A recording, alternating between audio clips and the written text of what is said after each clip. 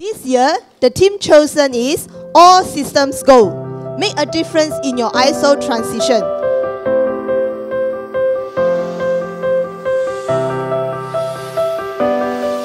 And that's why 2015 revision shared with us, we have to address organization risk and opportunity in a structured manner. I think the key word here is structured manner.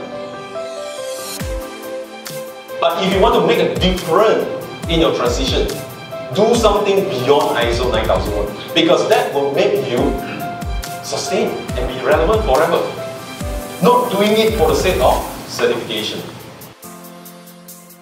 So don't just take it lightly as another revision, but it's an opportunity for us to make a difference.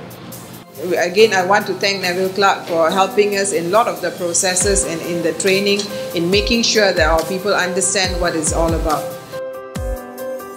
We always point to our ISO certificate, and it's given us that tremendous recognition both in Malaysia and in overseas. Now, we went through all this, for all this. Do you think it's worth it? I think it's worth it. It's very worth it.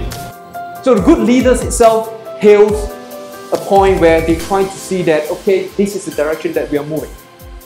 But that is never enough.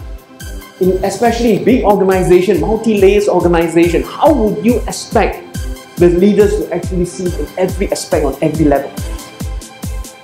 You need accountability. Every function, every level need to have certain accountability to make sure that whatever they do is aligned to what the top management wants. Ensuring that top management is now aware of the bigger role that they are expected to play, the new requirement in the standard on leadership. So the desired benefits is really not just about meeting your customers' requirements for now, but sustained success of the organization. We underestimate emotions. People's emotions to change. People's why they actually resist, why they don't want to do something, and what they feel about ISO. Itu susahkan orang, or itu senangkan orang. Remember to engage, remember to empower. When I say engagement, remember the C, C, I. So in ISO 45001, your target is, with these external issues and internal issues, you're supposed to determine what are the issues that can affect the intended outcome of the OSH-MS. And the best part of the new standard now, even QMS, internal auditor also have to be competent, yes or no? It's an excellent standard.